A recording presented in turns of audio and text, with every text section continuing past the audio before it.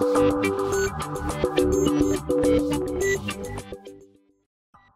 guys, it's Xavier Kelly, and in today's video I'm going to go through and show you how to set up a portfolio on Instagram for free. I'm just going to walk you through a couple case scenarios of different people that I've seen who are doing it very well, and this is really for anyone who is really trying to set up a portfolio who doesn't have a website, like as you see right here. As you see on my portfolio, you don't have something like this that you can put your items on. I'm going to walk you through basically just how to set up this similar thing but using Instagram, so that it's more likely to be shared, and also a lot more people are going to be able to view it, and this is a good option. So I'm going to walk you through just a couple of the examples that I have. So starting off with is Seb Lester. He does basically handwritten typography.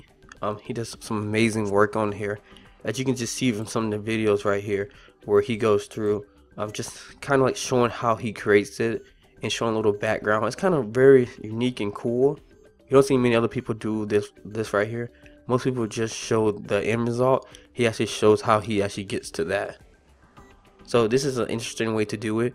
You can possibly use this right here to show basically not just what you're doing in the end result, but how you got to that point. As you can see, he used video, and also with Instagram you can use videos. So for those people who are videographers, who are editors, or anything in the video field, or if you're working on something that you let's say that an image won't show the full effect of, then you can basically be able to show that in a video in your portfolio. So as you can see, he shows behind the scenes of how he actually creates them, which sets him apart. And this is one of the reasons why he has over 1 million followers as well. And he does a mix of videos and basically images, and he goes through and just creates other different designs as well. So not just on his own ones, but he also creates different brand designs and other stuff for different people as well. And he really used different types of lettering, and just basically he does a lot of different variations of different things he does. I would say he is one of the biggest people that I've seen, and that I really like the most. As you can see just on here, right here, he has tons of work on here. He did Tesla not too long ago. This right here was pretty amazing. So this is pretty good right here. So I'm going to walk you through how to do those as well, how to set that up. Hey Studio does one as well. They're more about graphic design, and basically you create their portfolio on here. And it's a good way you can just direct people. If you don't have a website, you can say, hey, just go check out my portfolio on Instagram. And this can be the same thing such as videos or anything you basically want to show. So even if you create hand wooden dolls, then you can showcase them on there by using video, or if you also just take photos of it. And also too, it's another way. I haven't seen many people utilize this because I think they're a better platform, but you also can use the same thing to display different audios as well if you're into music, or different sounds as well. Also you should look into sound to cut that. Also for audio, you could look into putting your audios up here and just putting your music and putting your cover art on here as well. Is a good way to really build your audience as well on that, using Instagram. So another person is Anna. She's pretty good. She's more photography, and I would say she does graphic design for film. I basically want to put her kind of in the cinematography portion of this right here. She does very good cinematography work, and even just like the photos she takes, and also like a lot of the stuff she does hand drawing different things as well. As you can see, it looks very well, but you can see this is how she built her portfolio, and this is a good way for you basically to go through it and build out and actually get clients as well using this strategy. Just head over to Christian Hayes. Christian Hayes, he's actually a senior designer at Native Shoe. And basically he goes through and does a lot of stuff for different product placement, advertisement, and he does wonderful and really great looking product placement. And this is more for ads, and also just for showing off the product. As you can see on his, he goes over a lot of different things. He has a little mix of himself in here, and I'm gonna kind of go through why you should probably create this right here. And you can have this besides, like, next to your portfolio, actually on your own Instagram page, or you can have this as a separate one, which I'm going to do actually separate, so you can kind of keep both brands are basically on the other side. and just so you can have like a good way to separate them from each other. It's very easy to do. These are just some great examples to give you some quick ideas. And I'm going to show you. I'm going to set mine up as well. This one is Castro. It's basically Castro's portfolio. His is more a little bit more professional, and he kind of utilized basically of conjoining everything together and then creating it kind of like a booklet, but more as a look, using all the squares and every single thing that, and making it very symmetrical. It looks very nice on here and very clear, as you can see. As you go down, he goes through and shows all his works, and especially like this right here, how it comes out a little bit, it makes it pop out as well. And you can see that he does a lot of different work.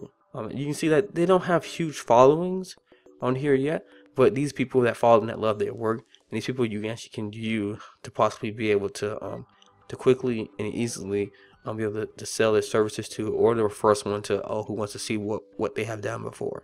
So as we go straight into it, let's go into actually setting it up right now.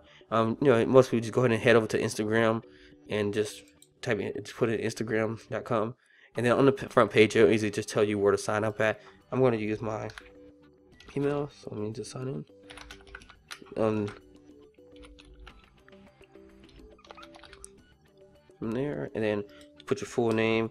I'm gonna use this. I'm gonna convert this into a business account later on. So that's basically what I'm gonna do right here. And I would suggest you do this too if you do have a personal one. And I'm gonna name it basically my first name and last name, and then name it portfolio. And then actually it gives you one already.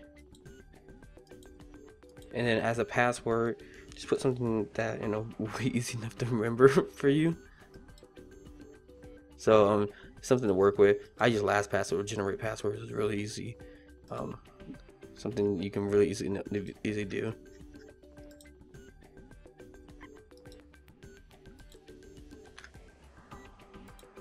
And then you just sign up, and then right now Instagram does the rest of the work. You have everything set up for you. And then as you can see, you can add a profile photo. So basically what I'm going to do for my profile photo, I already kind of have everything kind of segmented into a different folder, as you can see right here in the portfolio folder. I'm just going to grab this one right here, and I'm going to basically move this over to here.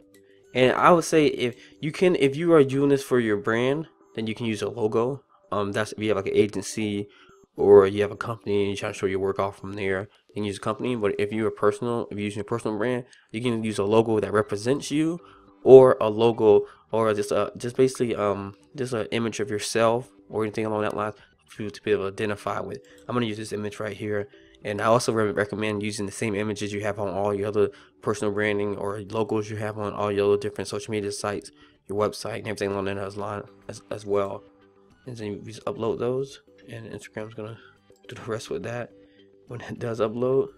And once we set everything up right there, all we're gonna do, we can add in basically we can edit our profile. I'm gonna put my link to my website on here, and it's gonna be this link to my portfolio, and so people can see other work I have on top of this.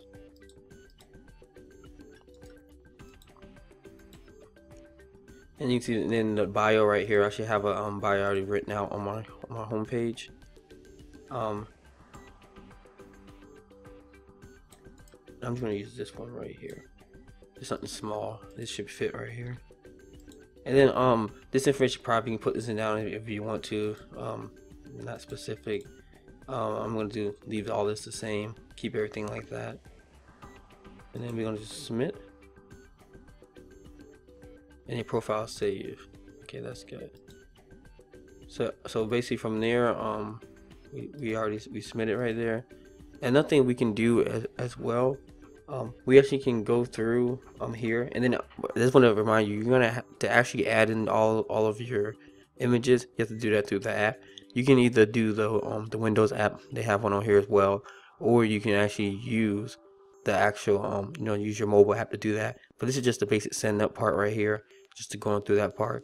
So this is basically what you're going to set it up with right here, and then you're going to go through and just add your images on through the application, and then from there just add each one and just put like a little information about it. So basically I have mine in a folder right here, as you can see. Let me pull it up.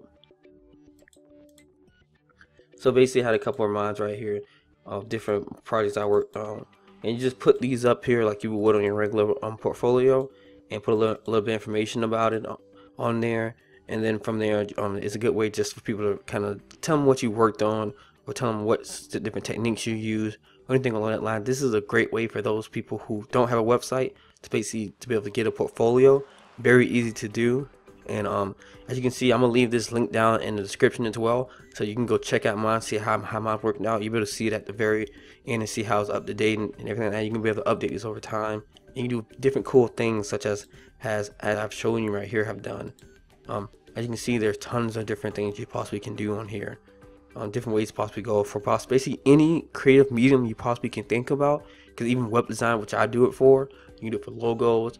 You can do it for photography, videography. You do it for actually handmade items that you're selling online. This is a good way to show off what you possibly can do, and it really helps you to basically be able to establish your audience and build your audience. Because then when people come on here and they see you have 16,000 followers, then they're more likely to actually want to buy from you. So as you can see, there's many opportunities you can do using Instagram to build your portfolio.